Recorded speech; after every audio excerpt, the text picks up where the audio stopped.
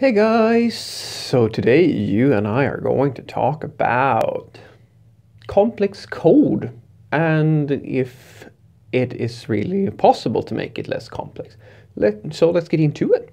So the question in question was, Frederick, isn't complex code complex for a reason? And if programmers complain about simplifying it, isn't the problem that they are not smart enough to understand what's going on? And the short answer is, well, you can look at it that way, but even a complex problem can be simplified. Let me explain. So you could have a similar argument to how we in society look at laws. Let's take that as an example, laws.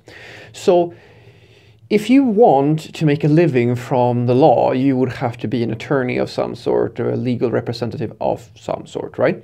But that's not all that common among us normal mortals. So if you think about it, if the idea was that it was our fault, if the law was so complicated at every turn that there was no way for a normal person to even understand the basics, well, then our society would either have to blindly trust the words of the lawmen, and we know how that has gone in the past when people couldn't read and the churches basically told us what God was telling us. And the same sort of thing could happen here. Like it would be anarchy, or it would be a very different paradigm to live under. The same sort of mindset can be applied to code. Like you can absolutely make the argument that really complicated code needs to be understood by the reader. And sometimes code is so complicated that it's not really possible to simplify it. But the goal of any good software developer is to write the code that is right for solving this problem in the simplest way possible, because we need to make a distinction between inherent complexity and circumstantial complexity. Now, inherent complexity is, if we define it by my definition, complexity that cannot be removed. As an example, if you are going to, well, my favorite analogy is supposed to sort shoes. If you have 10 pair of shoes and you line them all up in front of you, it would be very easy for you to sort those shoes. You can sort them by color, size, occasion, etc., etc.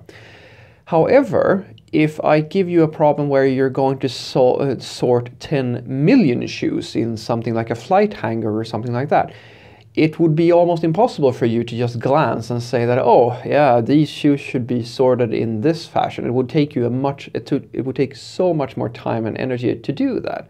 And the only way you can simplify that problem is by either reducing the amount of shoes or increasing your own ability to sort shoes in some fashion. You need to simplify the problem, like the scope, if you will, needs to change of what it is that you're supposed to be doing. And that usually is the easiest way to simplify a problem. But sometimes it is not possible. So if you have 10 million shoes and there's no way around that, you're going to have to get to work.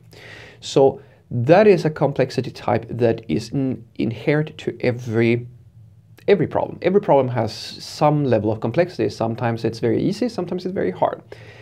And really complicated code, like the really complicated stuff, that has a lot of inherent complexity. It's not something that you can do all that much about. But when programmers complain about complicated code, it's not about, usually at least, it's not usually about inherent complexity. Sometimes it is, but anywho, it is circumstantial complexity that is the problem. In other words, if you write software with weird variable names, or you structure the code in a weird way, or I'm reading your stuff and I know what it is that you're trying to do, but you're doing it in a really weird way that doesn't really make sense to me, that means that I at least should question your approach.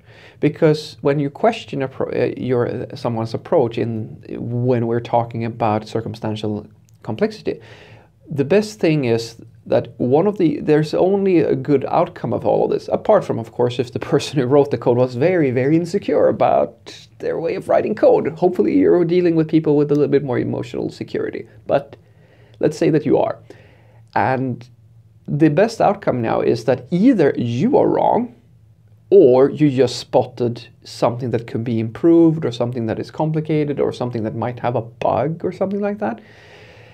And the code is going to be better for it, and you as the developers who were involved in this interaction, both the person who wrote the code and the person who's reading the code, you're going to end up smarter with more insight and have a conversation and improve your craft. That's why it's so useful to have code reviews and to have a very warm and nice dynamic in your office culture, so that having having these discussions feels very natural. So what I want you to take away from this is that the idea that complicated code is complex and there's no way to change that, and the people who are reading it and complaining about that it's complicated should just be smarter, is in some cases true. Because there are really, really tricky programming problems that are so complicated that there's really no way to break it down any further. It is that complicated. I'll give you as an example. If you find it hard to set up a web server, or you find machine learning hard, it's not all that possible to change the baseline of the complexity there.